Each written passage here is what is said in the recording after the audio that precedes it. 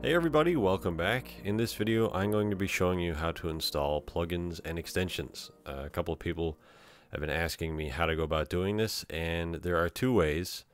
The first way is kind of the easier way now. In the newer versions of SketchUp, you can go up here to the window and go into the extension warehouse. And the warehouse will have pretty much all the extensions you're looking for, minus a few. I'll just search for Bezier, and we'll get Bezier Surface extension. So this one here. And you can basically search for anything that you need and click on it. Make sure you're signed in up here. And then you can just hit install. Now most plugins will require you to do a restart. And usually it'll have some sort of indication on how to get the plugin working in the description. This one doesn't. But I guess this one doesn't actually need a restart because it's already here.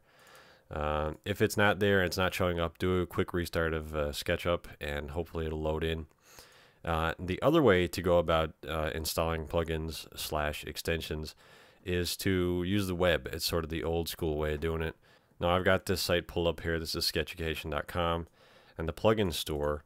And frankly, it's kind of hard to find plugins online these days, as most of them are on the extension warehouse, but you can still do it through here if you can't find the plugin that you're looking for. And a lot of paid for plugins have their own websites as well, which you can buy through them. But for the purpose of this tutorial, I'll download Extrude Tools v2.7. So just hit the download button, and then that'll download here. And then we'll pop back into SketchUp. Now I have this downloading to my desktop natively, so the plugin is there.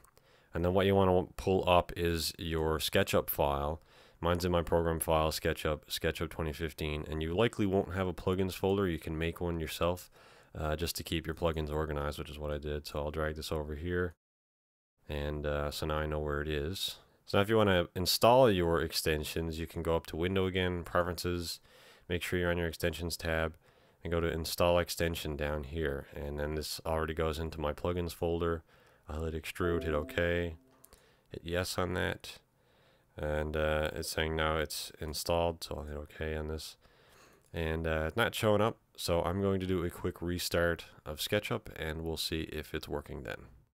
Okay, so I have SketchUp restarted. I'm going to go into Tools and Toolbars. And there we go, we have the extrusion tools enabled. So I'll just click the arrow on that. And now this tool set's showing up. So yeah, that's basically it. Those are the two ways of installing extensions.